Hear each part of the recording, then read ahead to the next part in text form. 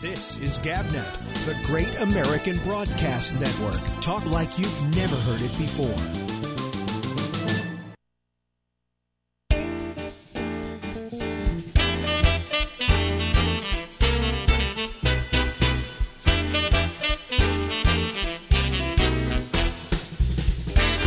Hey, everybody. Hey there. How are you?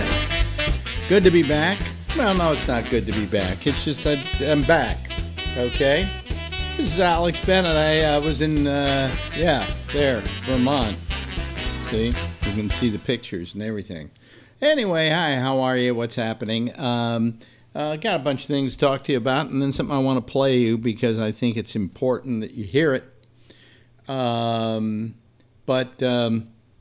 First of all, it's good to have Rob back doing a promo. And we're hoping and praying that there are going to be more promos very soon. So we're waiting for that, and that's nice.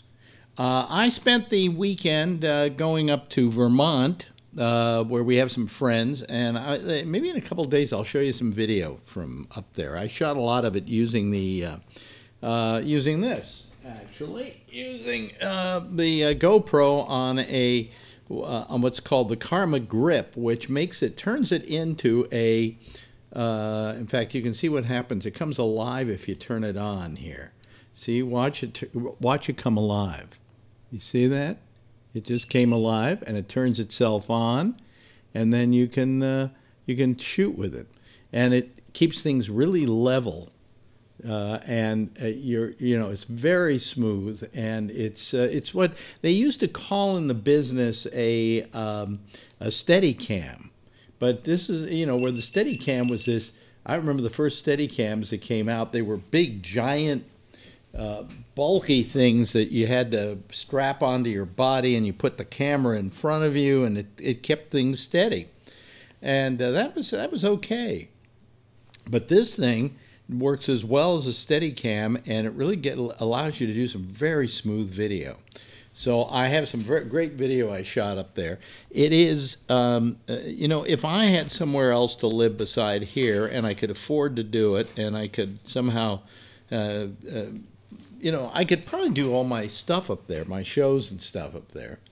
But the bottom line is that it's just a beautiful, wonderful place, and in my dotage, as it were, I don't know that I wouldn't want to go up there and live up there. Of course, as the years go on, I'm going to need more and more hospitals, and the hospitals aren't as good up there as you get here in New York.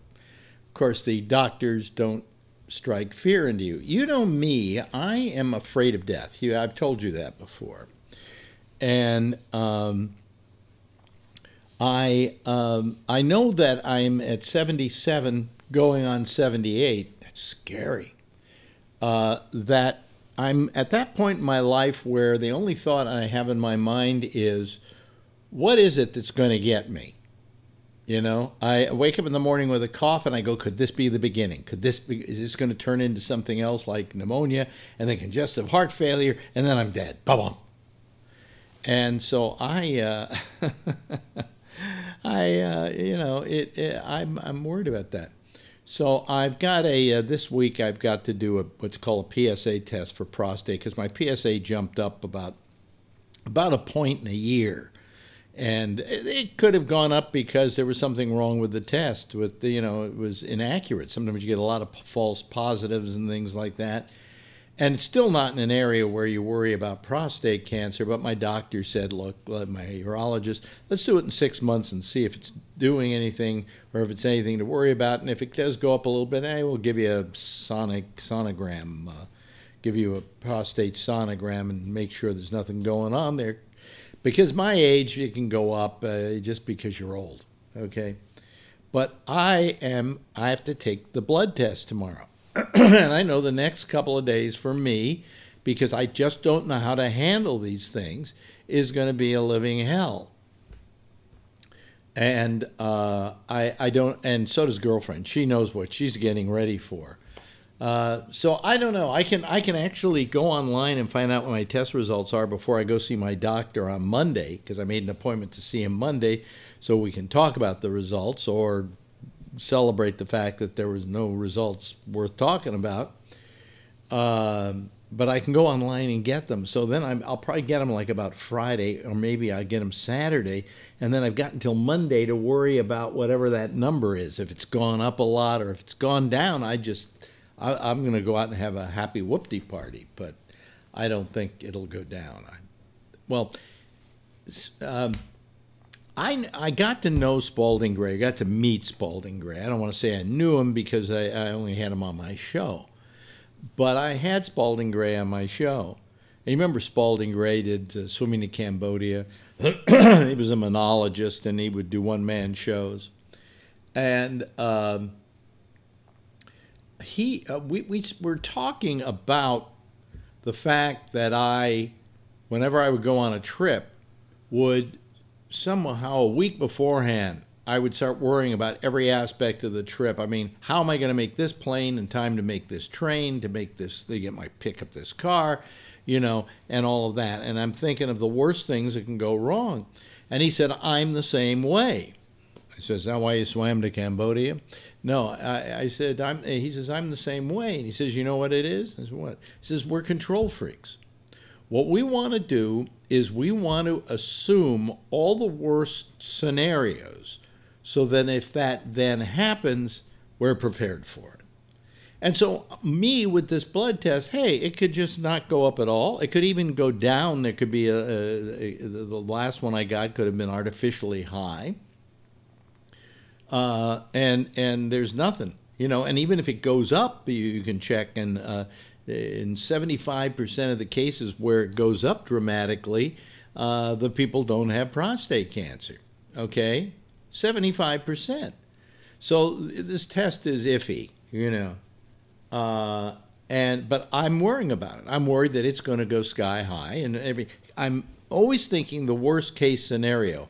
I'm not thinking, oh, it'll be nice because I'll get the figures, and then we'll be able, if they do go up a little bit, we can check and make sure I don't have prostate cancer. If I do, then we can do something about it, and I'll live another 15 years, right?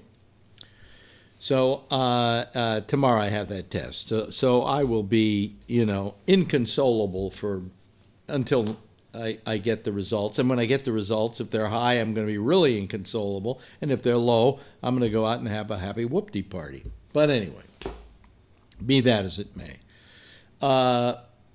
So we go up to Vermont, and it's just beautiful up there. It's just wonderful. And we did a couple of things, and that's why I want to show you the video of it. There are two reasons to go to Vermont.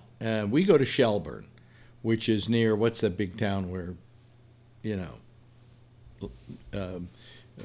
what's his name? Bernie Sanders lives. Burlington. It's near Burlington. And you say, well, why would you go to Shelburne? Well, Shelburne's beautiful. It's got a place called Shelburne Bay where my friends live, and they live right on the bay, and it's heaven. Okay? But then on top of that, they took us a couple of places. We've been to one of them before. It's called Shelburne Farms. And it was literally designed and put together by the same guy who did Central Park, Edward Olmsted. How did I remember that name all of a sudden? Anyway, just a wonderful, wonderful park. And it has a farm. It's called Shelburne Farms, and it's wonderful. Okay, that's all I can say about it. Beautiful, bucolic, and I did some nice video there, which I'll love to show you. And then they took us to another place called the Shelburne Museum. Now you think of a museum, it's a building, and you go inside, and there are a bunch of pictures of dogs playing poker or whatever. No, this is it's hard to describe. But for instance, I have a picture on my Facebook page, which I am no longer going to contribute to. I'll explain that a little bit later. There was a boat called the Ticonderoga that went on Lake Champlain, from Lake Champlain to various places. And they have this boat literally on the property. It's propped up, and you get on it, and you go in it. It's been restored, and it's just wonderful. But not only that, they've completely redone a railroad station, complete with an old railroad train. And then all these buildings of various types, I'd say there may be 20 or 30 of them throughout the property, and each one is a museum in and of itself. And they even have, we didn't go to it, but I want to go to it next time, a circus museum. So if you ever have a time on this coast and you want to go somewhere, Shelburne is the must-see destination, because the Shelburne Museum is just exquisite, and Shelburne Farms is just wonderful. So don't say to me, why'd you go up to Shelburne, Vermont? And I would love to live up there. I mean, geez, it's just beautiful, just terrific. Okay. I got something I'm going to play here, and I hope they let me play it on Facebook. By the way, we are not on Facebook with the show tonight. We're Facebook Live. My Facebook, A. Bennett, my private page. The reason being that I have decided that's it. I really don't want to deal with that page any longer. I'm not going to post to it.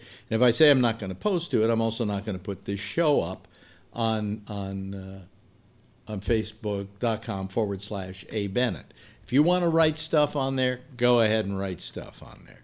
I'm just not participating, right? At least for the time being. I don't, because I've just had far too many trolls come along.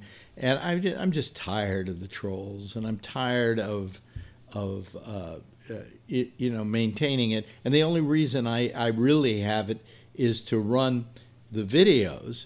And at that, I don't see that it gives me that many people anyway to run the show live on video. So I may as well put it somewhere else and maybe drive people to another page. And that other page where we are right now broadcasting, I look at it, we're broadcasting live, is Facebook.com/Gabnet Live, GABNETLIVE. And if you go there every night, you'll be able to see it live. And afterwards, you'll be able to watch it as well on not only on Facebook Live, but you'll also be able to watch it because we post it on gabnet.net up in the right-hand corner. There's a video of our most recent show. So you have all that to check out, okay? There are all those ways. And also over on the right-hand side of the page is the on-demand section, and the video is listed there as well. So you have a lot of ways of doing it. And I really want to drive more people to gabnet.net, and I want to drive more people to the Facebook page that doesn't really have a lot of people who are, posting. Okay, you can post on the Gabnet Live page, but it's just not the same. It's kind of squirrely and over to the side, and so conversations don't happen as much, and quite frankly, I'm just as happy with that. I'm going to look into other stuff, and I may go back to the Facebook page. If I can do it, somebody suggested that I can limit it to where the only person who can post is me and nobody else. I might do that. I just don't know what I'm going to do with it, but all I know is I'm just sick and tired of it. So, also, I have these things called followers, and in the last month or something, I've had about 100 followers drop. And I think it's because if you're a follower, every time I post on that page, every time I post on that page, it sends a thing out to all my followers saying, hey, I'm doing a live broadcast. And some people just don't want to get that, so they unfollow me. So, I don't need it, and I'm just as happy just doing a show here, maybe for the time being. I don't even know if I'm happy doing the show. I'm trying to figure that one out. But Vermont, that's where I would love to live. I'm telling you, it's wonderful up there.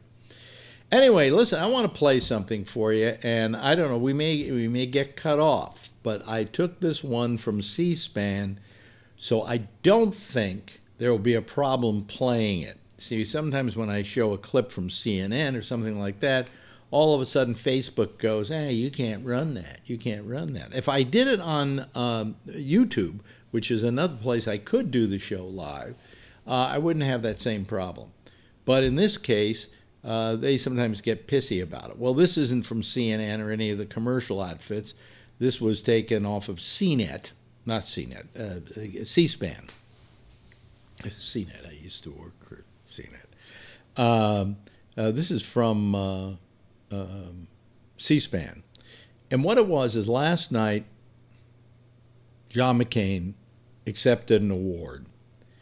And in his acceptance speech, which lasts about 10 minutes here, he railed against the current political atmosphere. And I got to tell you, this guy's terrific. This guy finally, in his last years of his life, he knows his days are kind of numbered. He sounds a little tired here. Has just proved himself to be a hero in every single respect. So let's go back to last night and let's see what he has to say. I think you're going to be amazed by it. Listen to it. I think you'll enjoy it.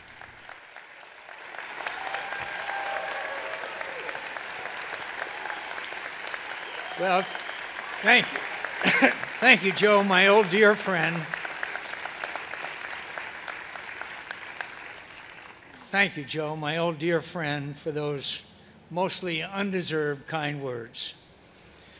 Vice President Biden and I have known each other for a lot of years now, more than 40 if you're counting. We knew each other back when we were young and handsome and smarter than everyone else, but were too modest to say so. Joe was already a senator, and I was the Navy's liaison officer to the Senate. My duties included, as he mentioned earlier, escorting Senate delegations on overseas trips, and in that capacity I supervised the delegation's luggage, which could require now and again, when no one of lower rank was available for the job, that I carry someone else's bag. Once or twice, that turned out to be the young senator from Delaware. I've resented it ever since.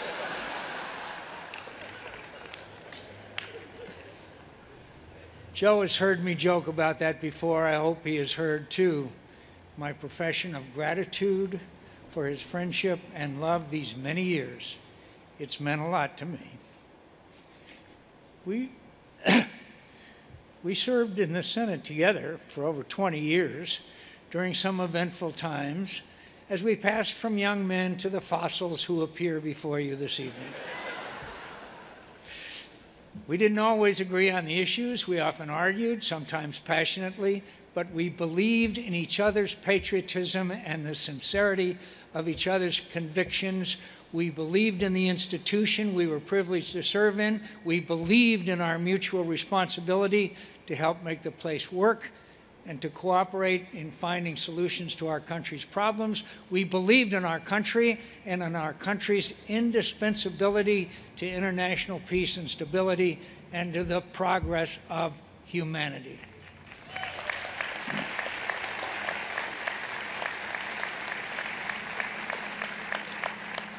And through it all, whether we argued or agreed, Joe was good company.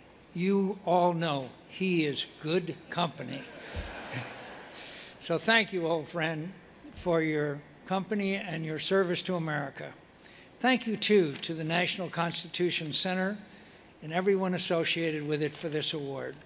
Thank you for that video and for all the too generous compliments paid to me this evening. I'm aware of the prestigious company the Liberty Medal places me in. I'm humbled by it, and I'll try my best not to prove too unworthy of it. Some years ago, I was present at an event where an earlier Liberty Medal recipient spoke about America's values and the sacrifices made for them.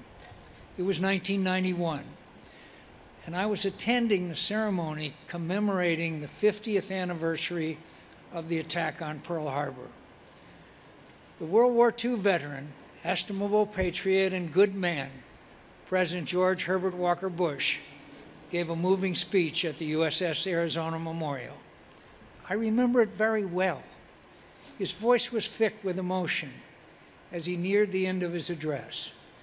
I imagine he was thinking not only of the brave Americans who lost their lives on December 7, 1941, but of the friends he had served with and lost in the Pacific, where he had been the Navy's youngest aviator. "Look at the water here, clear and quiet," he directed. "One day, what now seems another lifetime, it wrapped its arms around the finest sons any nation could ever have, and it carried them to a better world." He could barely get out the last line. May God bless them, and may God bless America, the most wondrous nation on earth. The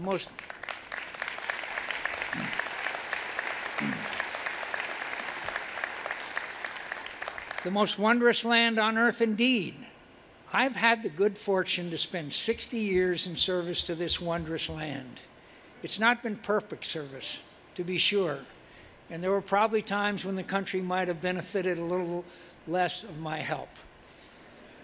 But I've tried to deserve the privilege as best I can, and I've been repaid 1,000 times over with adventures, with good company, with the satisfaction of serving something more important than myself, of being a bit player in the extraordinary story of America. And I am so grateful. What a privilege it is to serve this big, boisterous, brawling, intemperate, striving, daring, beautiful, bountiful, brave, magnificent country. With all our flaws, all our mistakes, with all the frailties of human nature, as much on display as our virtues, with all the rancor and anger of our politics, we are blessed. We are living in the land of the free, the land where anything is possible, the land of the immigrant's dream, the land with the storied past forgotten in the rush to the imagined future, the land that repairs and reinvents itself, the land where a person can escape the consequences of a self-centered youth and know the satisfaction of sacrificing for an ideal, the land where you can go from aimless rebellion to a noble cause and from the bottom of your class to your party's nomination for president.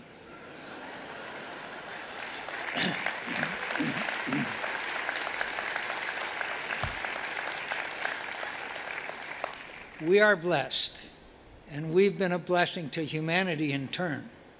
The international order we helped build from the ashes of World War and that we defend to this day has liberated more people from tyranny and poverty than ever before in history. This wondrous land has shared its treasures and ideals and shed the blood of its finest patriots to help make another better world. And as we did so, we made our own civilization more just, freer, more accomplished, and prosperous than the America that existed when I watched my father go off to war on December 7th, 1941.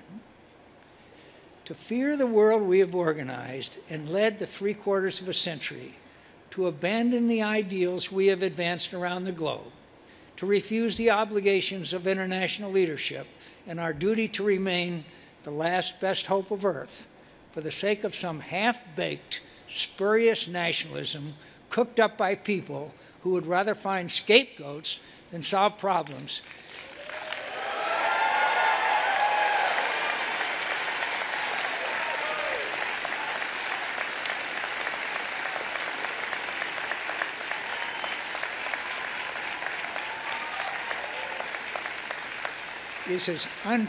Is as unpatriotic as an attachment to any other tired dogma of the past that Americans consigned to the ash heap of history. We live in a land made of ideals, not blood and soil. We are the custodians of those ideals at home and their champion abroad. We've done great good in the world. That leadership has had its costs, but we have become incomparably powerful and wealthy as we did. We have a moral obligation to continue in our just cause, and we would bring more than shame on ourselves if we don't.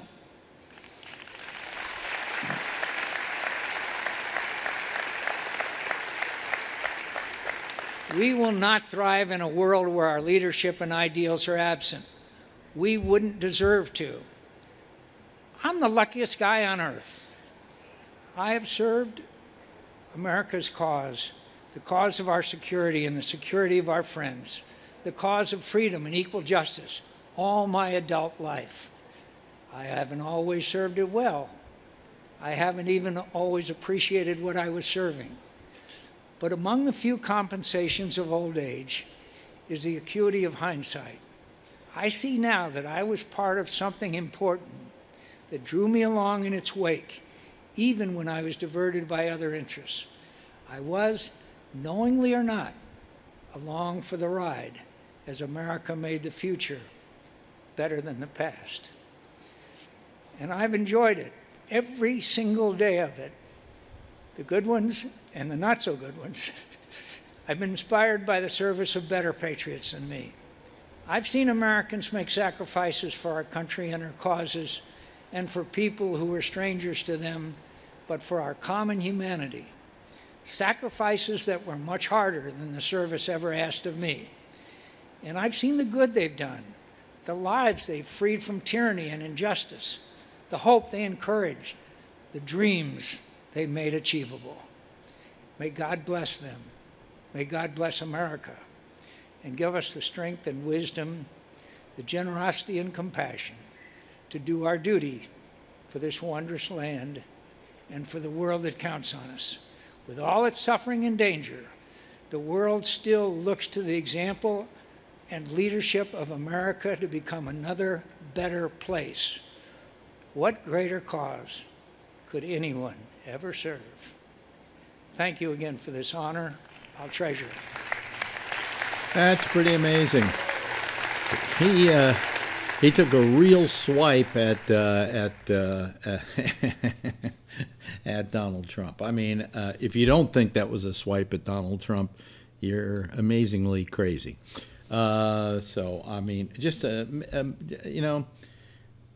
just a really great speech, and I wanted you to hear it. And what was terrific about it was that I was able to share it with you.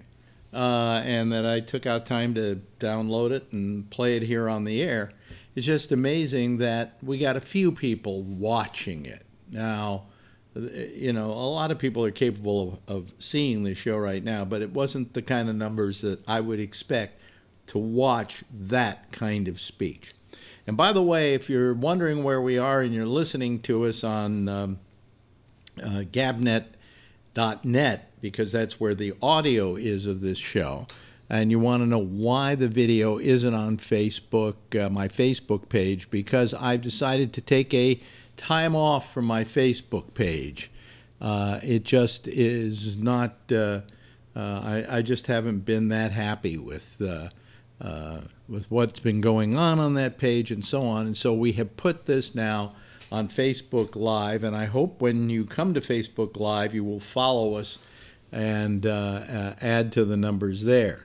It's not that I'm going to post anything here either, but I am going to post the live programs because, quite frankly, that's the core of everything that I'm doing at this point in my life, and it is the core of Gabnet, okay?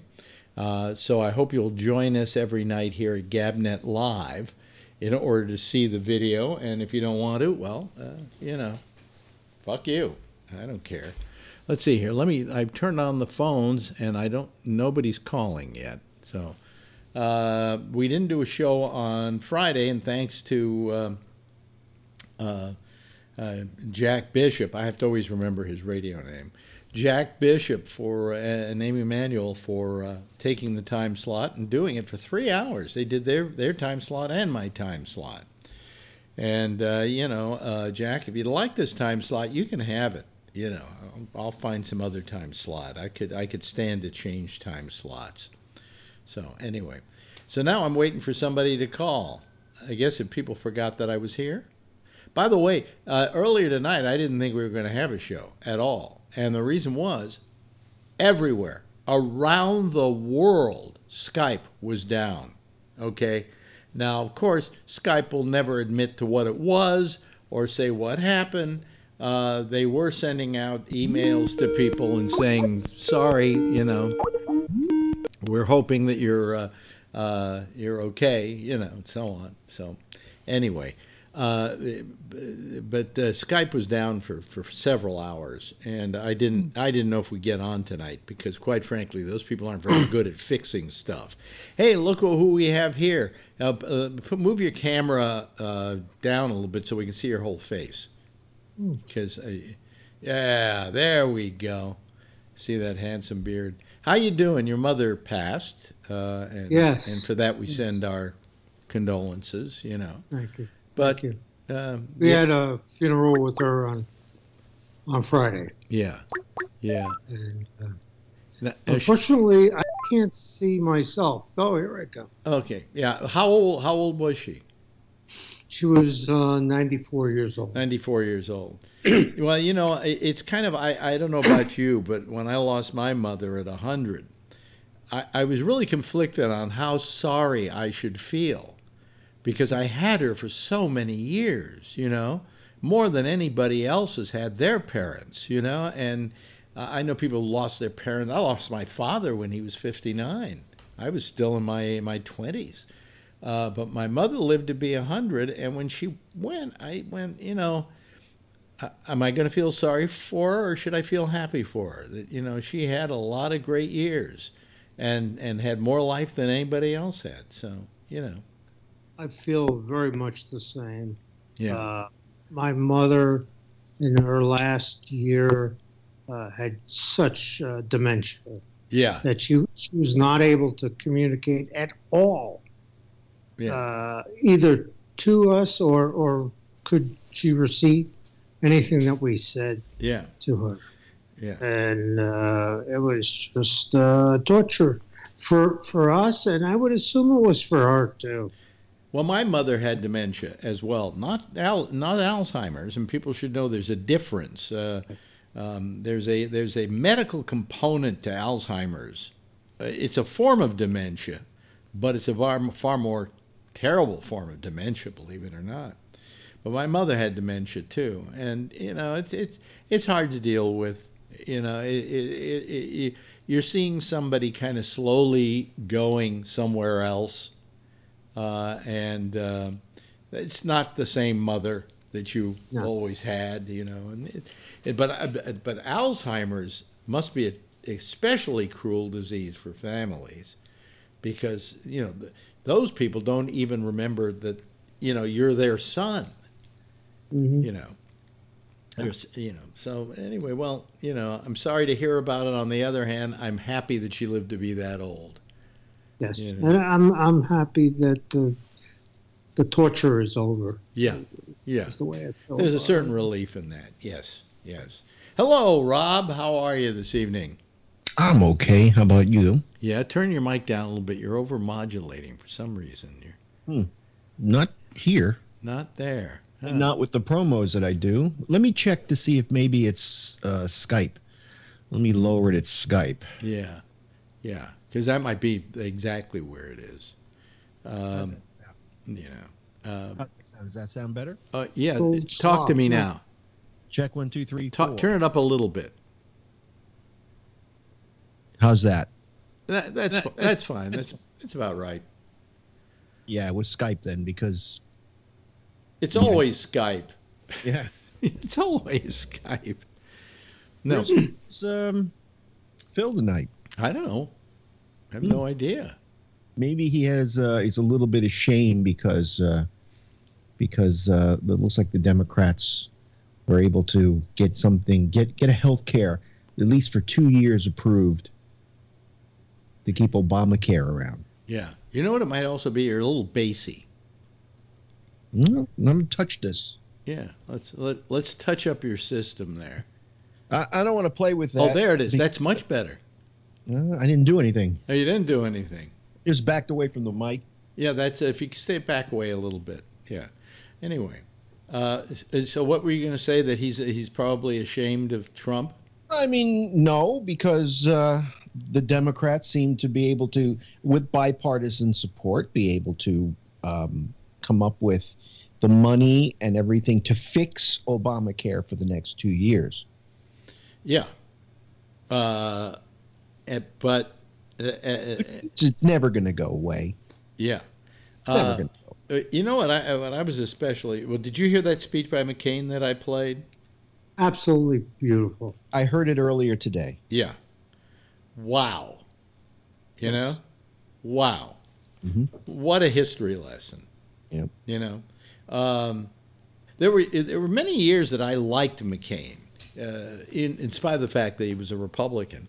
And then I came to dislike him when he ran for president, because I think he gave up, he sold himself out, you know? And now, to accept the vice presidential candidate like that. Yeah.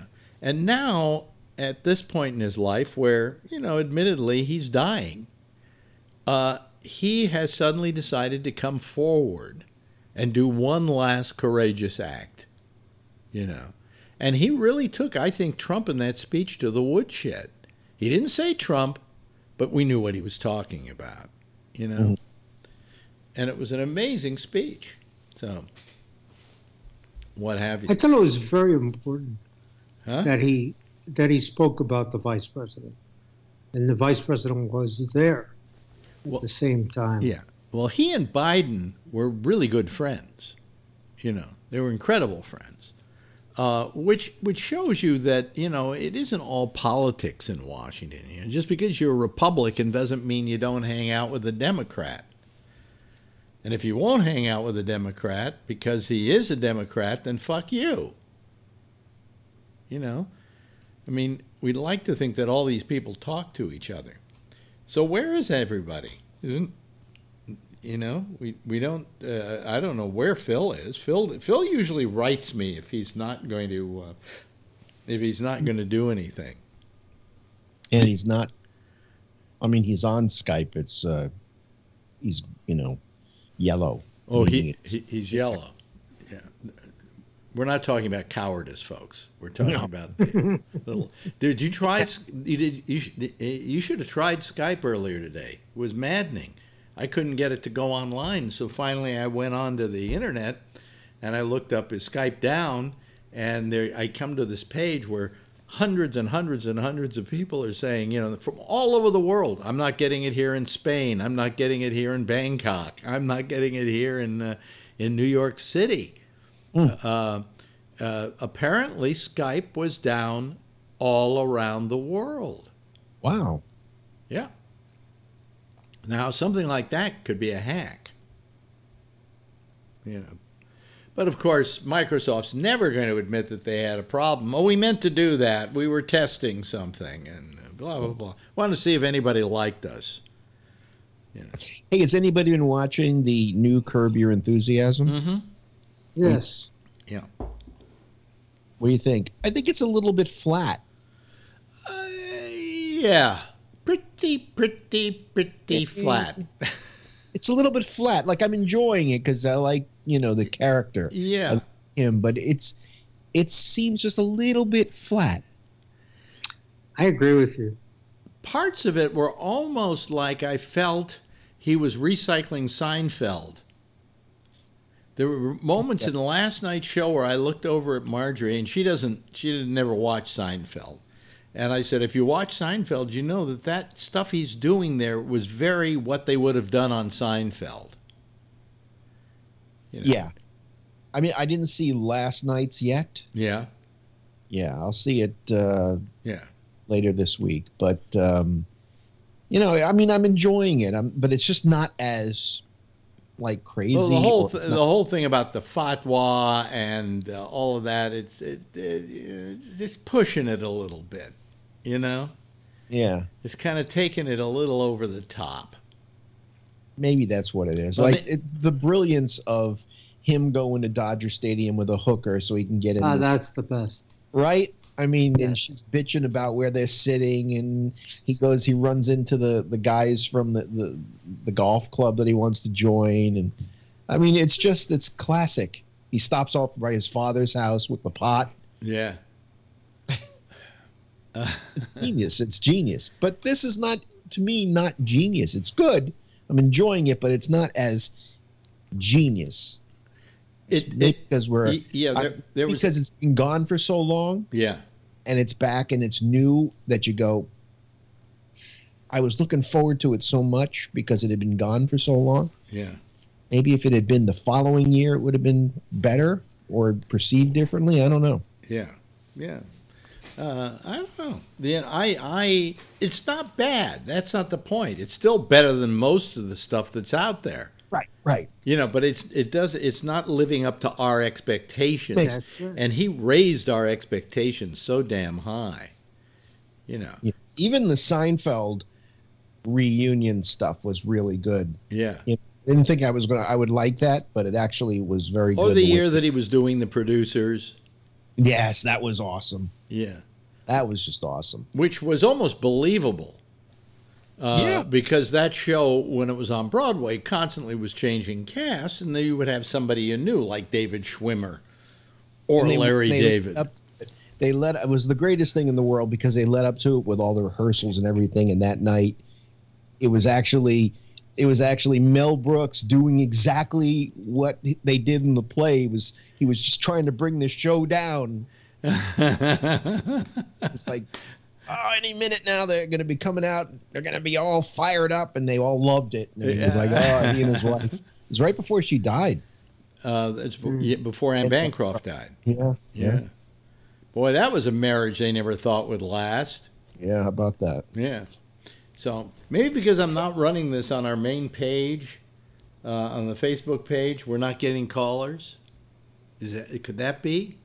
Nah, I don't think so. I'm worried about Phil. You know, I always worry about Phil when I don't hear from somebody who's normally a regular, like Jeff. Like Jeff now always writes me when he's not going to be on the show because he knows I'll worry a little bit about him. Yeah. Like, you know. I didn't think I'd be on tonight but the Yankee game was at 5 instead of 8. And I didn't tune in until 8 because I've been running around. I just got home. I was in Virginia Beach the last couple of days. Yeah. And I got home this afternoon, worked for a few hours. We're putting in a tile backsplash in our kitchen, so I had to run to Lowe's. Mm-hmm. Came back expecting, okay, it's 8 o'clock, the game's going to start, and the game was in the 7th inning. So you can't tell anymore with this TV schedule. It's on Fox, it's on FS1, it's on TBS. It's what time? They make it 8 o'clock, they make it 5 o'clock. Wait a minute, is this the World Series yet? Oh, this is the American League Championship Series. Oh, God. Do you remember, you never had any of that bullshit. Just somebody won in the American League and somebody won in the National League, and then you had the World Series. Yeah, but that was years ago. Yeah, but I mean, they've done everything they can to stretch this out, you know. Oh, absolutely. I mean, but it's actually worked because in the old days, the way things were, you only had one team advance, and there was never any. If your team was out of it, you might as well stop watching in July or August. Right now, the way they have it, you have more chance to see your team. Like the Yankees would have been out of it if it wasn't for they made the wild card. Yeah, and they won the wild card game, and so you know it draws more people into the game. Yeah. By the way, we've been joined by John Rockwell. Hello. It may draw more. You seem a little short-handed here, so I thought I'd come. Yeah, we are a little short-handed tonight. I guess I go away to Vermont and people just say "fuck you." Yeah, is he back yet? Gee, I don't know. Well, I saw some of the live stuff you did though. Very nice. And I've been to the Shelburne Museum. You're right; it's an amazing place. Is it not an amazing place? It wasn't one place. When somebody said we're going to the Shelburne Museum, and I'm going, you know, what do they have? A stuffed dog there? You know, I mean, what is the Shelburne Museum? It is amazing.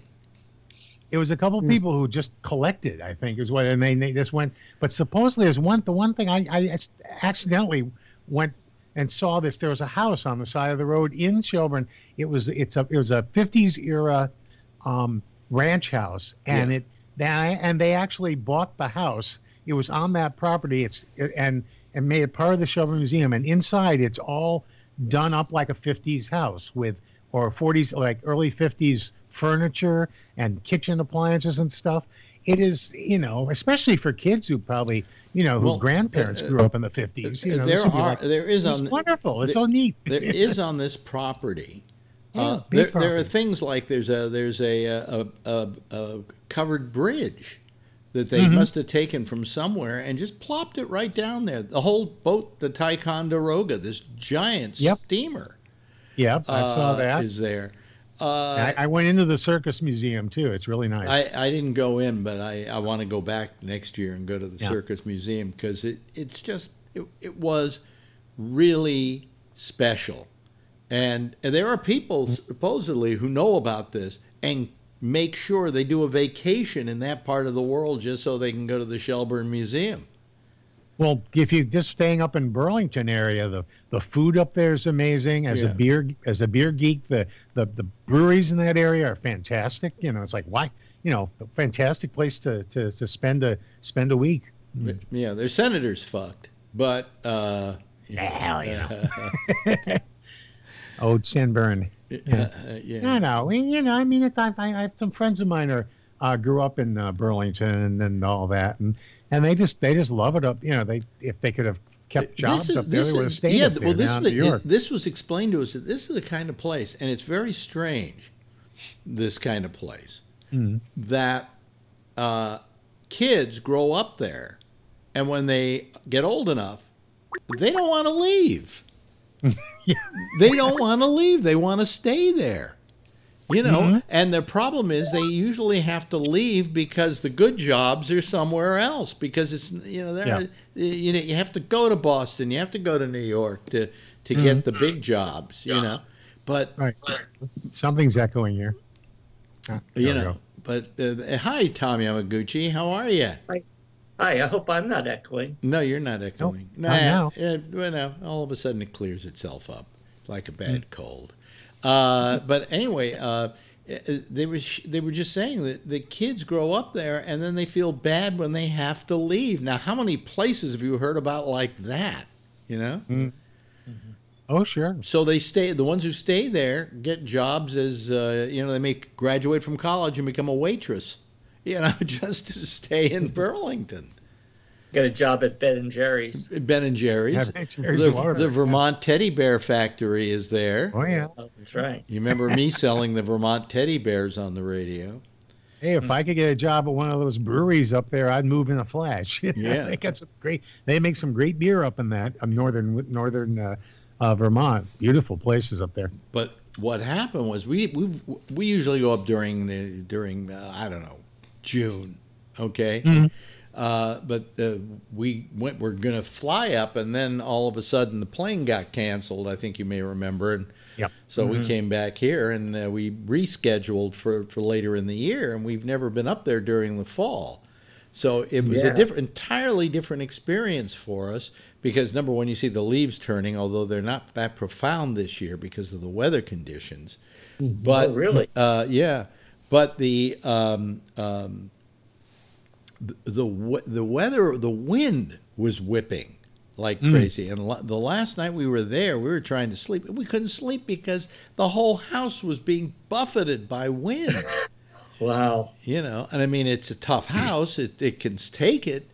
But, I mean, it was just, I went, what is that? I thought, like, it was raining or something, and the rain was pouring in or something. No, it was just the wind, and it was really noisy. Well, you know what the locals call the visitors that come up during the fall? They call them leaf peepers. What? Leaf people? The leaf peepers are in. Leaf peepers? Yeah. Well, you have to have that Vermont accent, too, which I can't really do well. Leaf peepers. Yeah. And they sell a lot of maple candy. Our old mutual friend Jim, who used to work at Blue early on, grew up in Brattleboro, so he's a Vermonter. Yeah. And so that's where I get all those weird terms. He said, "Oh yeah, they start coming up in September, October, and it's just the influx of the leaf peepers." Well, when I was younger, I had a great deal of people who held, or the alternative press. And so they held an alternative media conference at Goddard College. Oh, yeah, that's the place and to this do was it. like a very hip college. It was so hip that you could actually get credits for walking through the woods. I mean, that's how hip this school was. Alex, Yes. my adoptive mother Alice went to Goddard College. Oh, really?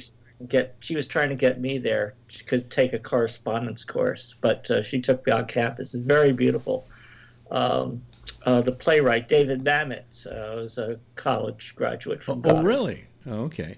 Because the thing was that, we held this alternative media conference up there, and every morning for breakfast there'd be like two coolers, and one would say regular and one would say electric. And the one that was electric was LSD. And so you could drink your orange juice and get LSD at the same time and then be stoned for the next 8 hours. And this was going on at Goddard College. It's like they didn't mind that this was happening like this, And, I mean, all these weird people were showing up. The hog farm was there with Wavy Gravy, who I always found Wavy a little off-putting. I mean, I remember once I was doing a telethon, and he was one of the people manning the bank of phones wearing a clown face. And I was reading the teleprompter, and I was reading what it said there, and I just said, and this is the face of charity or of giving. And they showed Hugh Romney, Wavy Gravy, in his clown face. And I said, that's the face. Yeah, that one. Yeah. Well, I find Wavy Gravy a very nice, approachable person. Oh, he's very nice. He's really nice. And on top of it, well, have I told you, Tom, I really can't stand people who are really nice. And yet you put up with me. No, I put up with you because, you're really nice. Fuck you then. No, I didn't completely. I know Wavy is a nice guy. Okay, Hugh Romney is his real name. He's a really nice guy, but so what? He put on. He's. But you can be nice and weird at the same time. I like people. We used to go up on Labor Day weekends up to the hog farm up in Laytonville, and he would do these weekend concerts that were just terrific. Yeah, just terrific the whole weekend. And one weekend show, they had Los Lobos. Actually, it was the first. Actually, before Los Lobos came on, they had Hank Ballard in the midnight. Yeah, it's funny you should mention him because today I'm listening to my iPhone, and what comes on but Hank Ballard and the Midnighters. Yeah, and it was so much. It was fun because it was like they have the vendors, with the the hippie paraphernalia that they were selling along the side of the cage, and so Hank Ballard and the Midnighters came on. They did their set, and they were setting up for Los Lobos, and the guys with their wives, and these guys in their 70s, and maybe 80s, I know, but they were walking hand in hand with their wives. They still had their costumes on, these beautiful red blazers, just walking around the crowds, looking at the vendors and smiling, and it was just a really nice event. I really enjoyed it. You having some troubles tonight, Mike? No. Huh? What? No. Oh, well, you're kind of making a lot of noises there. I kind of didn't. Got a cold. They didn't sound like you have a cold or something. No, I just woke up. Oh. You just woke up. It's funny because I'm about to go to sleep, so what I love about Tom. If you ever Tom, you see his Facebook page. I love it because every now and then I get a posting from it. It's always about somebody who died. Yeah. You are like the Grim Reaper. You're a living obituary column. And sometimes they're people you never heard of, but their little specific place in history. and you make a big deal out of it. Yeah, it is. Yeah, I actually this past summer I actually saw a great documentary called Obit. Yeah. It's about the obituary writers for the New York Times. Yeah. And I recommend it. It's really, really good, especially the guy who works the what they call the morgue, where they have all the files of all the people that accumulate, so they're waiting for them to die so they can pull them out and use that. If I'm not mistaken, they have obituaries already pre-written, and Absolutely. they keep adding to them. That's right. As time goes on. And then when the person dies, they publish it. We had a little thing like that at radio stations. Did you ever, maybe you didn't have this, Rob, but at several radio stations where I worked, there was a tape up on the wall, and it said, "In event of the president's death." And it was a reel-to-reel tape you would throw on. That was like Manavani music, or no, it was literally the story of his life. Oh, no. We had and a tribute emergency tapes that would play, like, this was early on. This was not like later. This was like my first couple of jobs, where it was, because music that we didn't play, it was, I don't know if they would do it today. Mm-hmm. In the day, seemed like it wouldn't be right to do your format if you were rock and roll or whatever, so they would play, like Manavani records or whatever. They did that. WABC in New York didn't play top 40 for a while. They did news coverage and then played like some strange, music. But I don't think that way. I think people have changed so much today that it wouldn't happen. Yeah. Well, today, if let's say Prince dies and you're a rock station, you simply punch into the computer Prince. And then you just play everything, right? Right. Mm-hmm. But in those days, I mean, if a president died, what do? Well, you put the thing on, and so that there was always a tape on the wall. I remember that at most of the stations I worked at, whether it was WMCA or whatever, that you played in event of the death of the president. Interesting. So today you would join CNN or whatever. Everybody's got an affiliation. Well, to begin with, if for instance, let's say Trump died. Well, that's different. Oh, God, what a dream. Anyway, let's Cool say and the Gang Celebrate. Let's say Trump died. On a continuous loop till the funeral's Right. I'm wondering if the news operations would go into that mode of being, like they did with Kennedy or they did with anybody who was a president. Of lionizing them and saying wonderful things and so on. I just don't know what wonderful things you could say about Donald Trump. I don't know how you could do tributes to him. If anything, you would be playing jazz music, Yeah, I don't know. I'd be playing These Are People Who Died. Definitely. Yeah, but I mean, I don't completely yes, Jeff. We have a family competition about when Trump is going to either lose his job, retires, or, as I say, hopefully he'll have a good heart attack and go back to the hospital and stay there. And by the way, that would be the only case of a good heart attack. What is your prediction? Well, unfortunately, mine was on my birthday, and I passed, so I didn't win, because everybody has a date and all that kind of stuff that they selected, and unfortunately, he keeps surviving. Well, I mean, he's done so much this year to get himself tossed out. I mean, he doesn't even have the Republicans on his side anymore. So if anybody wants to impeach him, they're just going to sit back and just, it's like I've talked about with a guy like Harvey Weinstein. Okay? Yes. If Harvey was a really nice guy, right? Also, if he wasn't fat and ugly, he probably wouldn't have had the problems that he had, even if he had the same behavior. Because there were people would be out there to protect him. It was kind of like what's his name, the congressman from New York, Anthony Weiner. Anthony Weiner.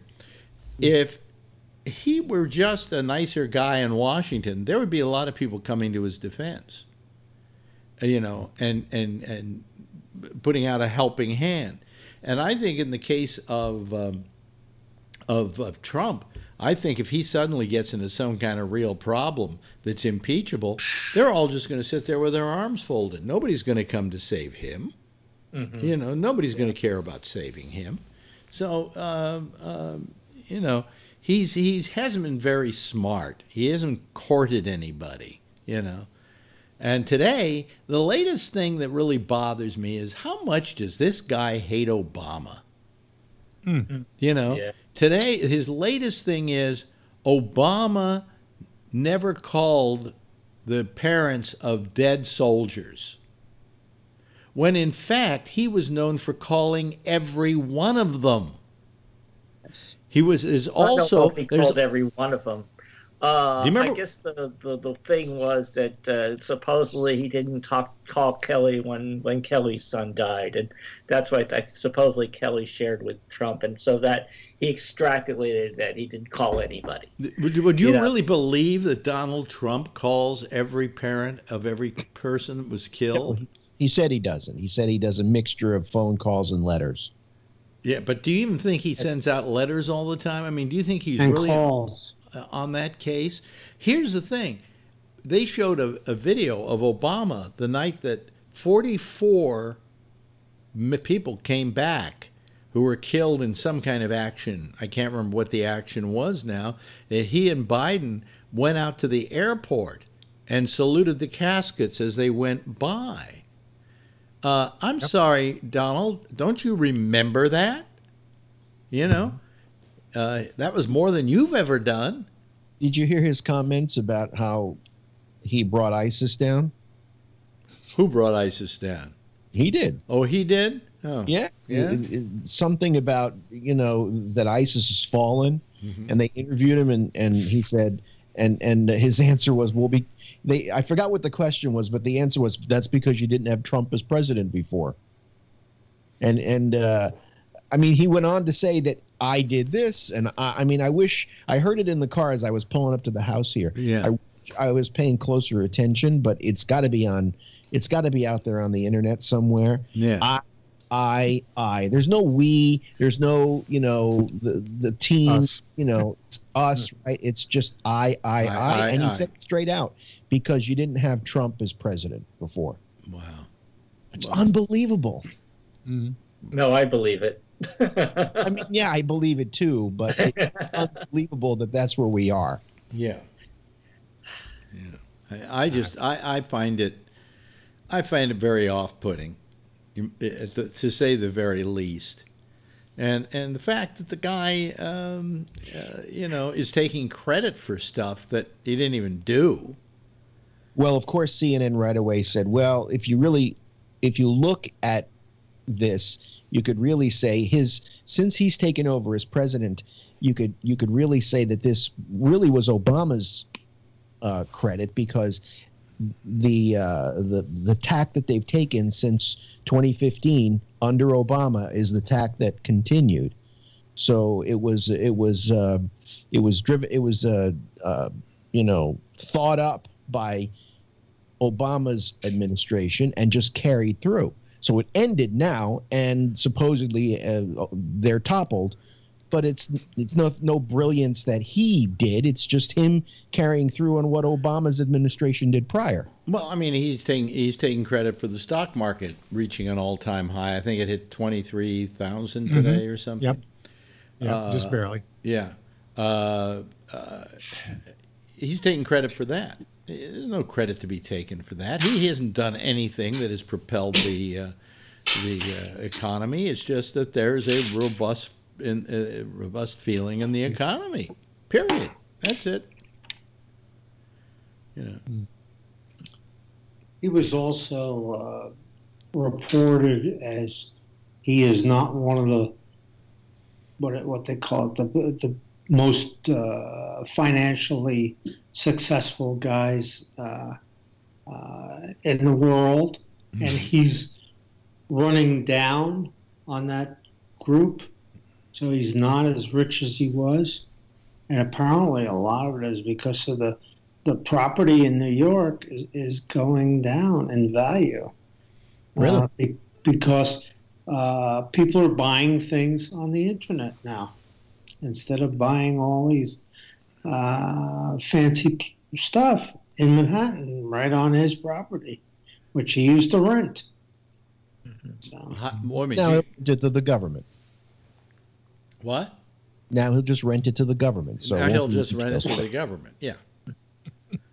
Well, I mean, you do know that the Secret Service had to move out of Trump Tower because they couldn't afford the rent he was charging them. that's right. Yeah, Definitely. yeah. So I mean, yes, John. Well, supposedly, before I'm watching a little bit of MSNBC, probably about 8, 9 o'clock, and whoever was on there was saying, I don't know, they was saying they didn't really think that ISIS was particularly down since they're now actively recruiting people to be trained in the Congo. Yeah. I don't know what's going on in the Congo that ISIS needs to have something to do, but it's just, they might not have certain locations in Iraq or Syria, but that doesn't mean they're gone. they just move operations to another country, Yeah. and they're allowed to ISIS or related groups. They're still blasting away. An organization like ISIS only can last for so long. There's an expiration date on all those groups. I mean, there was on Al Qaeda, and now there is on ISIS, and now there'll be some other group that will come along. And I guess the only way we're going to stop it is if we start listening to the needs of the people in those areas, and quit trying to tell them what to do. We're going to bring you democracy. Yeah, well, when are we going to get it here? Yes, Tom. Actually, on that note, speaking of telling other countries what to do, did you finally watch the rest of that Vietnam War series? No. Oh, I would recommend it. I really enjoyed it. I think it's yeah, but I lived it. I lived it. I lived every moment of it. No, you didn't. There's a lot of this that actually one of the most interesting things about this was the interviews with people in Vietnam, both in the South and also with the Viet Cong and North Vietnamese. Very, very interesting stories from their perspective. I think that alone is worth checking out. Yeah, it's just you got to slog through how many hours of that thing. I find it very, very, very entertaining. And me, I love documentaries. I eat them like tortilla chips, but unfortunately, somehow it just didn't grab me because I said to myself, I so intimately lived it, with friends of mine going off to war. And I mean, I was very lucky because the Bay of Tonkin incident took place in the last year. Well, I spent 2 years in the Navy, and it happened in like the last 6 months of my tour of duty. So technically, I'm a Vietnam War vet, technically. I don't say it because I don't want to dishonor those people who are truly Vietnam vets who had to go over there and become cannon fodder for the United States of America. But I did, I wasn't, certainly wasn't, was there at that point. In fact, when I got mustered out, I told this before, I got mustered out with people who were on the USS Maddox and the Sea Turner Joy, which were the two boats out in the Gulf of Tonkin, who told me nothing went on out there. They just fired some cannons or whatever into nothingness, and they were never fired upon. And they came back to shore and they got a bunch of medals, and they didn't know for what. So that's so and then I started to know people who were drafted. I knew people who had to leave the country because they didn't want to get drafted. And I remember it as a time when we were fighting for the lives of people who were close to our own ages. I happen to be a little older than them. So, and I had also served, so I wasn't going to get drafted. But, I worried about all my friends, I'll tell you that. And some of them had to leave the country because they didn't want to serve. And I don't blame them. That was a hellish war. I mean, the only thing I could think that's close to it was World War II. World War I was kind of a hellish war as well. The trench warfare and gas, poison, mustard gas. And it was all, how can I put it? It was very archaic, the whole way it was fought with mustard gas and things like that. They still had horses, I mean, it was, but Vietnam was a big mistake. That was for damn sure. Yeah. Well, it comes down to two words, and that's ignorance and arrogance. We were ignorant of what that country was, or its history, or its people, its culture, completely ignorant. And we were arrogant into thinking that we knew what was best for them. And it just keeps playing out. It's playing out today. Yeah. Well, we expected that since the French people ran the country for a while, and they couldn't manage it, we thought, well, we can handle it. If they can't, it would be easy for us. Now, the French were very smart. My favorite story of the weekend was we were up there, and we went out to dinner. We didn't get to see 60 Minutes, but if you go to CBS News app, you can watch it anyway. The segments are all there for you to watch, and they did this report on opiates in America, and and it was done with the Washington Post. And it was basically about the opiate epidemic and how it exists, and that these pharmaceutical companies are making a fortune off the opiate problem that we have in this country, and that they have been getting laws passed to prevent them from being called to account for it. And the most recent was this guy, Congressman Tom Marino, and one other, and a woman, I can't remember her name now, were passed this law in Congress that the DEA couldn't go after these drug companies and these drug distributors. And so literally they handcuffed the DEA. And by doing so, they allowed for millions of doses of this stuff to start making it into the general population. And the DEA could do nothing to fight it.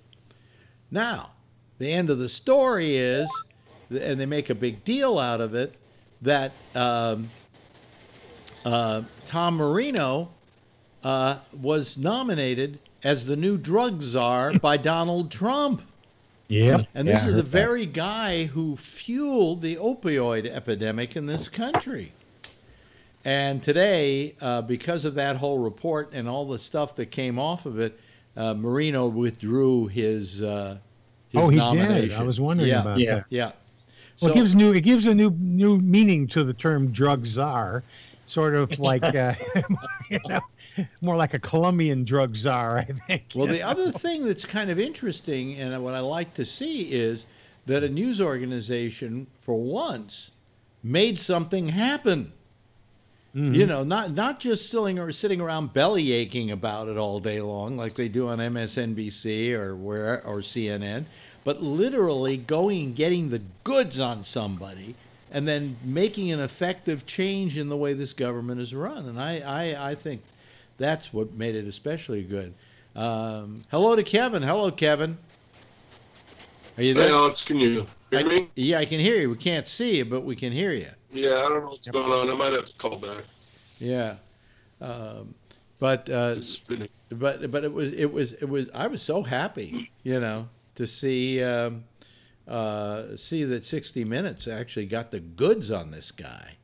I mean, and it was the tag at the very end of the whole story. It was like 2 whole segments on how horrible this opioid epidemic is, and how the DEA can't do anything about it, and so on. About this law that got passed by this Tom Marino and this other woman, and then at the very end, the thing that just hits you in the gut is when they say, and he's been nominated to be drug czar by Donald Trump, and you go, doesn't That's all they had to say. Doesn't that go to figure? What is it about Trump? The people that he brings in to these various departments are the people that are the exact opposite of what those departments are supposed to be doing. I mean, almost everyone they bring in. Well, the head of the EPA hates the EPA. Like the environmental guy thinks that global warming is a hoax. What's her name? The education, the woman who, I mean, everybody is just the opposite of what you would sort of expect that agency or that department should be doing. Yeah. It's just like they're actually actively looking for people to take all these things and take them apart. Because he's there to blow it all up. Yeah, of course. But status quo. Right. Yeah. If it was anything that worked while Obama was president, and then it's got to be, it's got to be shut down now. Can't have anything that was done well, Except Obamacare. They can't seem to do that. Well, no. Well, that hits a lot of people awfully close to home, even in the red states. So, The funny thing is, he just ended those subsidies for Obamacare, and then he sanctions this deal, which keeps them around. Mm-hmm. Yeah. Refunds them. So he's all over the place. Yeah. Just wants I to think it's short-term memory. I think there's a short-term memory loss thing here. He just wants something, to get something done. It doesn't matter what it is, really. That's the feeling you get with a guy like that. He's just looking to have a win. And the win could be anything as long as he could say, we did this. I did this. I did this. Right. There's no we. There is no we in Trump. Yeah. Unfortunately, somehow there's an I in Trump, but we don't know where. Right. Yeah. Unbelievable. Well, I mean, all I'm saying is that it just seems ridiculous, that he would make as a drug czar. Oh, we just lost Kevin. I guess he's going to try back again. Yeah. We have very low numbers tonight, by the way, on the video, because I'm not putting it on the Facebook page any longer. And somebody wrote, "Oh, it's a shame. Now I won't be able to watch it anymore." And right up at the very top, I said, just go over to Facebook Live and you can see it live. And you're not doing it on Facebook. Why? Because I'm just tired of Facebook. I don't like the trolls, and I don't like. You are on Facebook. I'm looking at you on the phone. But it's not Alex's. It's the Gabnet Live. You're on Gabnet Live. Yeah, it's still Facebook. Well, yes, but it's not on the Bennett page. And it's a different kind of thing too. I mean, people can't. That's why I watch it on. People can't really be trolls and so on. And later on they can watch it on Gabnet.net. So it's there.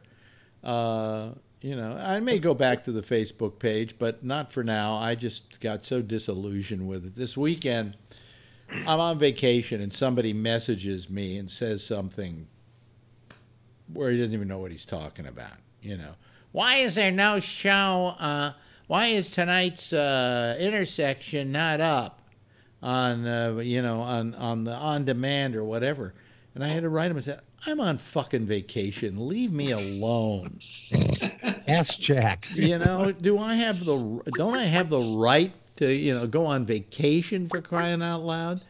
And that was kind of the last straw for me, and what was a lot of things that have just gone on constantly with Facebook.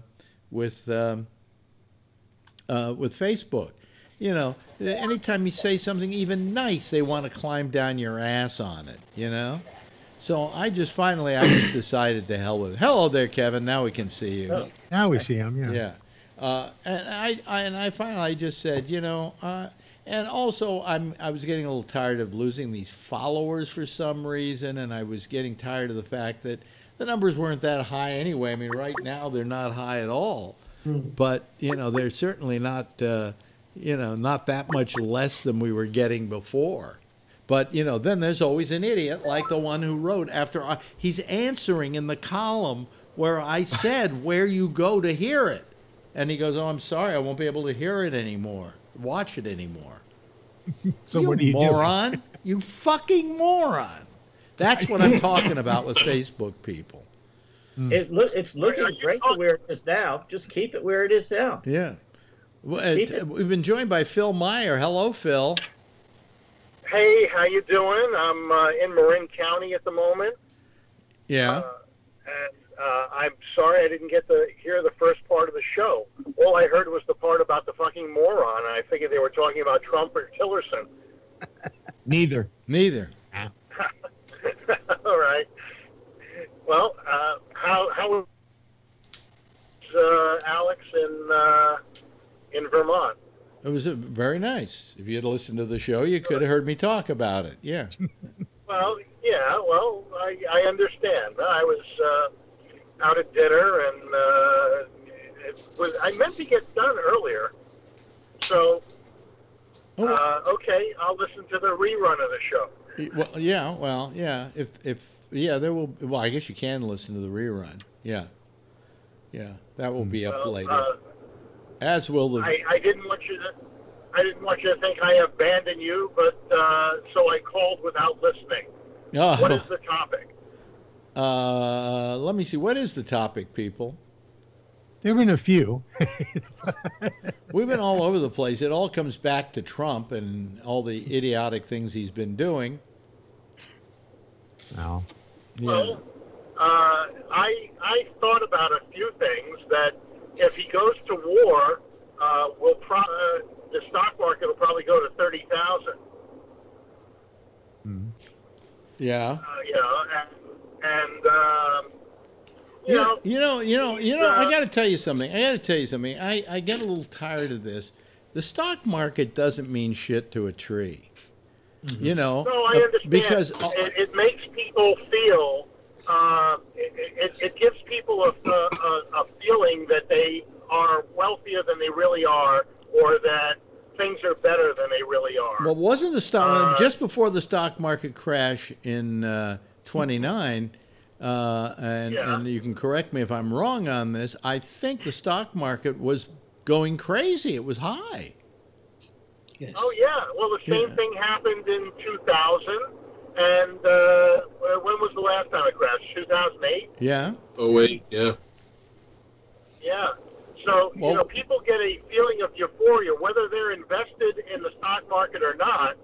They associate those types of things with a good economy, and it makes people spend money.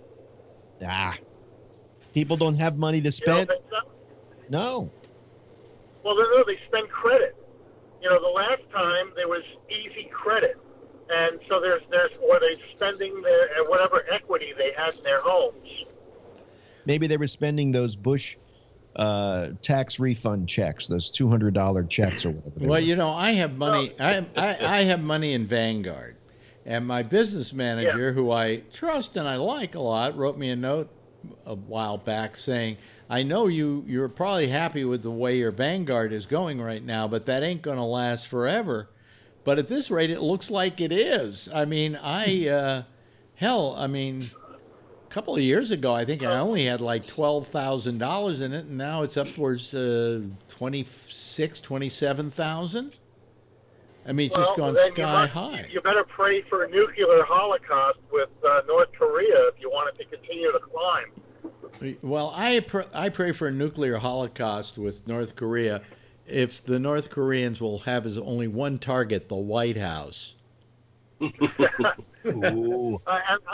sure they're aiming at it, but I don't know if the missile will go that far. It'll probably land in San Francisco with my luck. Well, you know, Kim Jong-un said this weekend that he won't be willing to sit down for peace talks until he has a missile that can wind up on the east coast of the United States. Right. Meaning that I think he wants the negotiating power. And believe it or not, Oh, of course he does. yeah, but I wouldn't count on that Kim Jong-un, because look at how Trump keeps the promises of the United States when it comes to nuclear treaties. Yeah. Well, when Trump was first elected, they said if Trump was elected, that the stock market would crash and that I never heard that. I never heard that it was going to crash. Well, they said the stock market would go down if Trump was elected. And, in the past, they? Republicans, they? the pundits, the people like the guy who says "booyah" all the time. What's his name? The financial guy. Kramer. Jim Kramer. Yeah. Right. Exactly. He lives next door to thought, Seinfeld. What? The other thing is, I'm just coming up on San Quentin. The other thing is, when Republican presidents get elected, the stock market usually goes down, and this is one of the few times that it went up. Yeah. So what does that prove? It doesn't prove. Trump had nothing to do with it.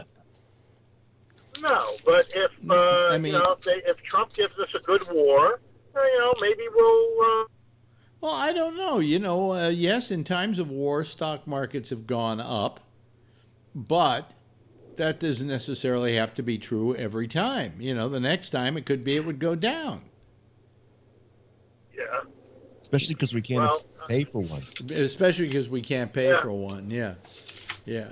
Well, there was a guy I went to school with. His name was Larry Lindsay.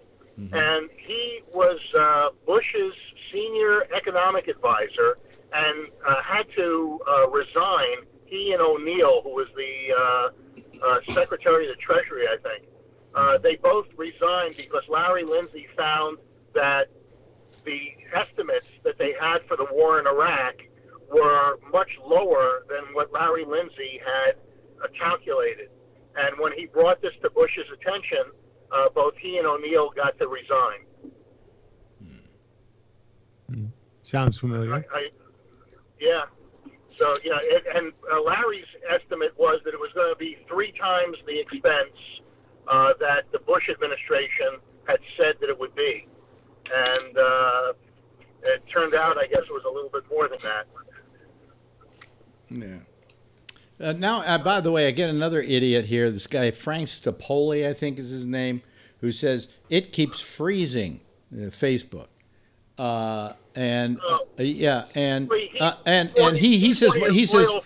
He says go back to Facebook.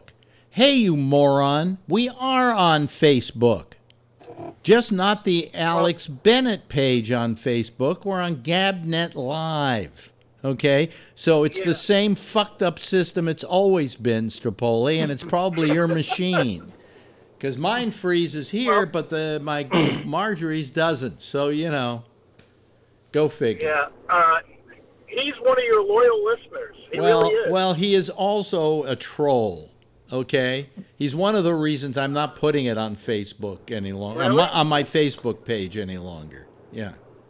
It's the reason I'm not posting anything to my Facebook page. You guys can use that as a blackboard for all your stupid meanderings, okay? You want to come up with a separate page, which is Facebook, and let them post there. And what do you mean? Wait a minute. Facebook Live is a separate page. Yeah. GabNet Live is a separate page. Yeah. You just go to facebook.com/GabNet Live. All right? Mm-hmm. And just watch it there. And, if it's freezing there, it would freeze over at the other one, too. It's the same system. Now, if I went to YouTube, I think we'd have less problems, but we'd have less people. Yeah. I'm not having any problems. Everything's the picture's looking great. The video's been solid, right? It hasn't been here, but it never is here on this machine for some reason, Hey, I'm on your favorite bridge. What's the name of this bridge? San Rafael Bridge, Richmond. I think it's the Senator John McCarthy Bridge. John F. McCarthy Bridge. Very good, Tom. Okay, I am on the John McCarthy Bridge. But wait a minute, that's only in one direction. In the other direction, it's the Richmond San Rafael Bridge. Are you sure? I think. Yeah, I don't think it has the same name in both directions. I think as you're going on it on one direction, it says the McCarthy Bridge, and on the other way, it just says Richmond San Rafael Bridge or something. Well, there aren't any signs for the lower portion. Yeah. What were you saying, Tom? So, I was saying it's not two bridges. It's just one bridge, and Yeah. So it's got to be the whole bridge. I guess. Yeah, and by the way, the San Francisco Oakland Bay Bridge. Mm-hmm. It's just the western span that's named after Willie Brown. The span that's between San Francisco and Yerba Buena Island. That's the span that's named after Willie Brown. Why? What did he ever fucking do for San Francisco? Except he was the mayor. He was the mayor. He's also a fucking crook. Yeah. Actually, there was a movement to name it after Emperor Norton. This guy is still trying to do it. He's, and it makes sense to name it after Emperor Norton because... Well, explain who Emperor Norton is, because we have listeners that don't know what we're talking about. Oh, that's right, yes. Okay, Emperor Norton is one of the classic San Francisco characters. He lived about, in the gold rush days or post, the mid to the late 1850s century. Yeah. And one day he decided he was Emperor of the United States and Protector of Mexico. And he started printing his own money, and people were accepting his money as legal tender. Except one time he took a train ride, and the conductor refused his money, and he got irate, and he wrote to the president of the railroad, and the president of the railroad wrote back and apologized and said he could ride the train free for the rest of his life. And one of the proclamations that Emperor Norton gave was to build a bridge from San Francisco to what was then called Goat Island. It's now called Yerba Buena Island. And so the people who, actually it's one guy, I think his name is Lumia, he said, hey, Emperor Norton, he's ahead of his time. Now we have this bridge. We need to name it after him. But, politicians, they never listen. Yeah, well, Emperor Norton, I remember in San Francisco, the San Francisco Chronicle every year used to have Emperor Norton Day and stuff like that, and they would give out coins. They would give out coins with Emperor Norton's face on them. Mm-hmm. Yeah. As far as I'm concerned now, the Bay Bridge is now the Emperor Norton Bridge, and I will never call it the Bay Bridge. Right. That's it. Start a movement. Yeah. Yeah. Absolutely. And of course, I like that story. Yeah, and of course, you remember what Bob Rubin renamed the Golden Gate Bridge? What? Willie the Penis Man. Willie the Penis Man? Yeah. Ah, boy. What does that relate to? That's it's just that Bob Rubin came on the show one morning and said, I'm going to rename the Golden Gate Bridge Willie the Penis Man. For now on, call it Willie the Penis Man. Well, you see, here's the thing: the Bay Bridge is a functional bridge, right? Yeah. But the Golden Gate Bridge is a work of art. Yeah. And so it's always been its bastard brother, Alex, have you traveled over the New Bay Bridge? No. Emperor Norton Bridge, excuse me. No, I have not. Actually, the eastern span, I don't think has a name. Although the bicycle path, the bicycle pedestrian path, does have a name. And you know who it's named after? I hope it isn't the guy. What? Its first name's Alex. His last name's Alex Zuckerman. Why is it named after Alex Zuckerman? Alex Zuckerman is one of the founders of the East Bay Bicycle Coalition, which lobbied to get a bike lane over the bridge when it was built. So they named the bridge. I thought it was because, but Tom, I thought it was because they couldn't spell Shoresman. Well, you see, I'd make jokes right now about bike lanes, but whether you know it or not, our dear friend here, Tom Yamaguchi, is a bike lane guy. Yep. So that's true. You know. Yep. So you're still getting a good signal from us with the picture and everything, Tom? Yeah. You're still getting the picture and everything. Yeah. Okay. Yeah. Everything's great on my end. Yeah. And I'm looking at the Facebook Live through my iPhone. Yeah, and it looks good. Good. Yeah. It looks real good. Yeah. Yeah. Yeah. You know, I mean, it has no there's no difference between doing it on that Facebook page and on this Facebook page, except the configuration of this Facebook page means a lot less trolling can go on. You know, people can write stuff, but it's always over to the side and nobody pays attention to it, you know. And they can, you know, but somebody said to me, you know, you really could go back to your old page, and I might do that. It's just a matter of, you know, when I set this thing up saying where I want it to be. And they said you can tell Facebook not to allow people to comment. You know. Which I might end, because again, there's stupid stuff that just bothers me, like when somebody wrote and said, well, gee, I'm sorry I can't see the video anymore, right under a description of where you go to watch the video. You know, all you have to do is go to the very top where it says A. Bennett, change it to Gabnet Live, and then hit return, and you go right to the page. And in fact, in the description, I give the link, and all you have to do is click on that link. Yeah. But no, I'm just too bad I can't watch your video anymore. Okay, you moron. I don't want you to watch the video anymore. Guess you lose out. Yeah. I mean, and then the other guy writing me saying, you know, it was much better when it was on Facebook. It is on Facebook, you idiot.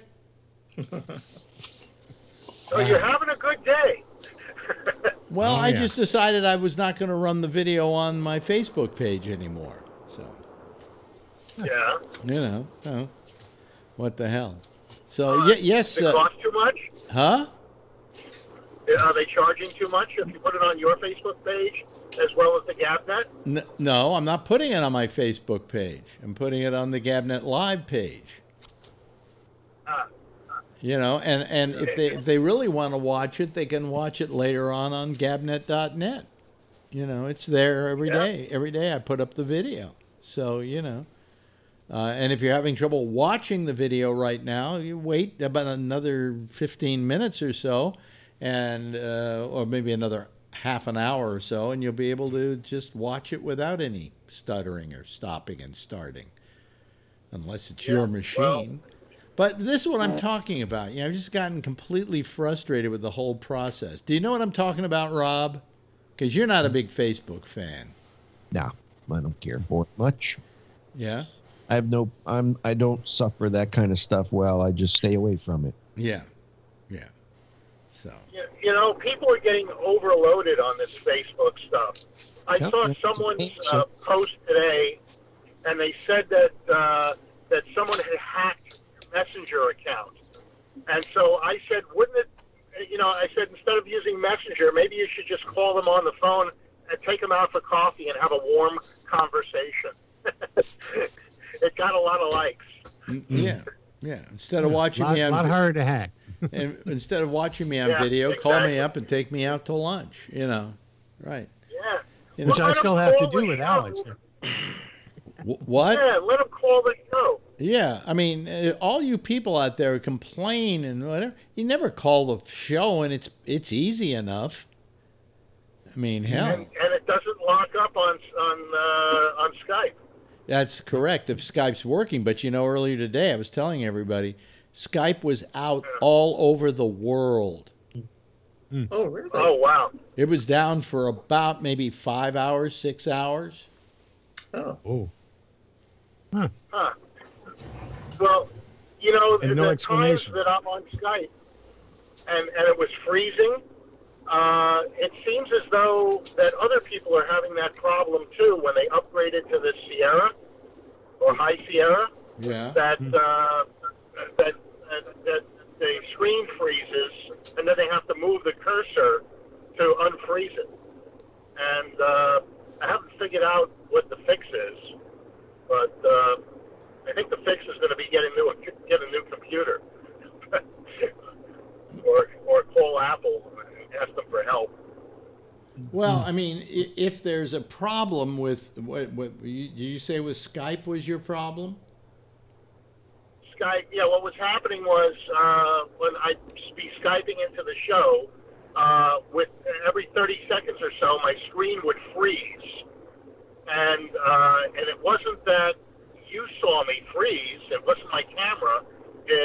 And when I look at it in the replay, it's not frozen, but I would have to move my cursor or mouse in order to get it to start moving again. Yeah.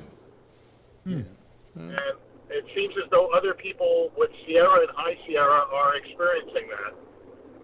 Really? Well, I'm not experiencing that tonight. I'm Not fine. tonight.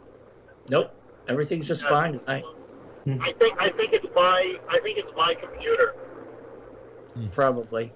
I'm still running Yosemite, which is a lower OS, but because of the audio program I'm using, which doesn't work very well on High Sierra, so it seems fine though. I get the occasional stutter in sound on Skype, but that's it. And it goes away pretty quickly. Yeah. Well, nobody said it was. You remember a few years ago, you had to exchange floppy disks in order to make a program run. You took one 5 1/4 inch disc and you plugged it in. You took it out and you plugged in another one so you could put the data on it. Now we're really spoiled. Oh boy, yeah. Yeah. Yeah, it's funny, but Jack Bishop was calling me on the phone. Well, doesn't he know I'm doing a show right now? Maybe his Skype is out. Huh? Well, I don't know. Maybe his system is out. I don't know. Uh-oh. But it says Herb Jackson, missed call. That was the. We have more wildfires now. Oh yeah, you've been driving right through that. Yes. No, I've been south of it, but Santa Cruz is burning. Right near Santa Cruz. It's called Bear Creek. Bear Creek. Yeah. Yeah. And, it's a beautiful area. We're getting a lot of smoke down here. I would imagine you're pretty close to that. My nephew lives in Oakland. With the 2 little kids, he's worried because the smoke just comes down, and so they're indoors a lot just for that. Right. My one question I actually put up on Facebook on the whole thing is how soon, and I don't think it's happened yet, that the Pat Robertsons of the world will start saying that all these fires are God's punishment for the evils, sinful things that Californians do with their lives. They probably already have. They always, yeah. By the way, I'm for that. Yeah, sure. By the way, Sarah Silverman has a show on Hulu now. And it's kind of a combination of talk show, comedy show, whatever. And she had as her guest on the first show the daughter of the Reverend, what's his name, the guy out in Topeka, Kansas, God hates fags. Yeah, Fred Phelps. Phelps, yeah, he had his daughter on. And she, in the last couple of years, has had a come to Jesus moment and decided that everything she'd been doing was terrible. And she's been disowned by her father. And now she's spending her whole time trying to make up for her misdeeds of the past. It's very, very interesting. If you get to see it, it's on Hulu. It's a very interesting interview. Yeah. I'll have to watch it. Because I remember the first time I ever... He's interviewing with Sarah Silverman, huh? That's interesting. Well, I met up years ago with Phelps in Topeka when I went back there for a Christmas party for a company called New Tech that was out there at the time. Mm-hmm. And you would drive down the street, and there was Fred Phelps's people with their signs, God hates fags, which I thought, I mean, at least you know where you stand with a guy holding a sign saying God hates fags. Yeah. Alex? Yeah. You know what I used to say about Fred Phelps? With enemies like this, who needs friends? Exactly. By the way, I was just looking at our picture. It keeps freezing up on me on Chrome, but on Safari, it's solid as a rock. So I think it depends on the browsers too. Could be. Well, I'm using Safari when I'm on Skype. Yeah. And I'm freezing up, but it has nothing to do. It doesn't freeze up for you. It only freezes up for me. No, what I'm saying is it doesn't freeze up our picture. I mean, we're going through really smooth, So I don't understand it. I don't get it, Makes no sense to me. But that's the way of the world, And it's Fred Phelps punishing you. Oh, and if I was on my old Facebook page, it's the same problem tonight. I think it's Chrome. I think Chrome is fraught with problems. I think one of the worst companies in America is Google. And it's terrible. They're evil. Huh? They're evil. They are the ones that are finding out all the information, logging this. I remember years ago, there was some sort of evil company that was garnering all the information and then using it against the public. And now all of a sudden we have Google that is taking the same position. And our government. It was our government that allowed the Trump government that allowed these companies to sell all of our information and give up our privacy.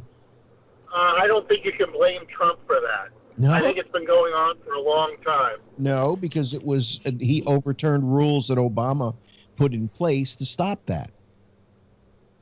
I see. Well, it's been going on for years. Even though Obama wanted to stop it, Obama did plenty of other things that uprooted our privacy. Mm-hmm. Well, that started with Mr. Bush. Yeah, and what was it called? Predator, or there was some sort of listening system that they had to protect us. It was Bush. Yeah, it was Bush's. Bush put through something that it was some software that would listen to conversations to determine if there were things going on that were bad for our health. And those kinds of things always have really patriotic names, like the Patriot Act. Right. Yeah. That's what it was. Patriot Act. Mm-hmm. Predator, Patriot Act, same thing. Yeah, pretty much. Yeah, well, the Predator Act, they're changing the name to the Weinstein Act now. That guy, I think he's getting a raw deal. Oh, And I'll tell you why. Yeah, now, if he raped women, then he should suffer. But if it was just a casting couch and he said, look, if you want this part, you sleep with me, and they agreed to it. You apparently, Phil, you haven't been following this story. I mean, there are women who are telling stories that he walked into their room at night while they were sleeping in their hotel room, woke them up, and then pulled out his dick and started jerking off in front of them. And at one time, he even came in a potted plant. Now, I mean, this isn't just, a bad rap because of the casting couch and because they said, okay, I want the part, here, I'll spread my legs. No, it was more than that. He didn't ask them to spread their legs to get the part. These are people that are accusing him, and they seem to be coming out of the woodwork right now, just like they did with Cosby. that all of a sudden you start hearing these stories that seem to grow by the minute. If this guy was such a predator, how come it's only coming out now? Phil, Safety in numbers. Would you be Safety in willing? numbers. Would you be willing to agree with me that at least one of these stories is true? Some of them must be true. Okay, all right. Wait a minute. That's enough. That's enough. Let's say it's That's only right. one that's true out of the 50. One that's true. That's enough. Yeah, I don't know. They're making this guy out to be a How really bad how dude. many pumps do you have to do before it's against the law?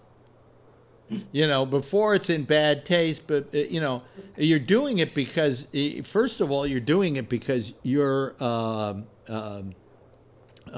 Hollywood biggie, and they want to curry your favor, and then you put them in this untenable situation. I think what he did was terrible. It was horrible. And yes, it's been going on in Hollywood. It's rumored that Louis B. Mayer, in his day, actually had sex with Shirley Temple. Yeah. Molested Shirley Temple. Yeah. Tom, Actually, And their boys they're having. Wait, Tom, Alex, Tom, yeah. There was somebody resigned today. Was it Amazon? the head of Amazon Studios. Yeah. Yeah, resigned under the the accusations that he was doing this. Something similar. Yeah. I think I know what you're trying to say, Phil, but I can't feel sorry for the guy because, as I said earlier, a lot of people would be coming to his defense if he were a nicer guy. But he wasn't. Yeah, well, obviously he was a prick, Yeah, and so they're happy to pile on the prick, and we're happy to see the prick get piled on. Yeah. Hollywood wouldn't be Hollywood without guys like that. Yes, it would be. Yeah. Might be a nicer place. You might have been able to have some better pictures win Oscars, except the fact that Harvey bought everybody off and got his films the Oscars. It's not just Yeah, you ever wonder how many? Rob. What? This is not just Hollywood. We're hearing about it because it happened to be this guy Weinstein, but it goes on in every industry. It goes on. It's just the way it is. If you have power, and you're in a position of power, and there's a woman who wants something, this is what they deal with. What gave this story its juice was the fact that a lot of big movie stars were talking about it, and saying they had been accosted by this guy and so on. And that's what made it the really big story. But, the other story that doesn't get told is that I am a woman and I will not let this happen. How many guys in Hollywood, which is extremely gay, have been accosted by male studio heads? Rob Schneider, young boys. Rob Schneider tells the story of where a big Hollywood producer tried to get him to do something in order to get a part, and he just walked out. He said, "That's it." This is endemic of Jews because you got Weinstein, you got Wiener, Yeah. What about Cosby? Hey Phil, still on the bridge? No, I'm on Highway 4. I was gonna say, make a hard right turn.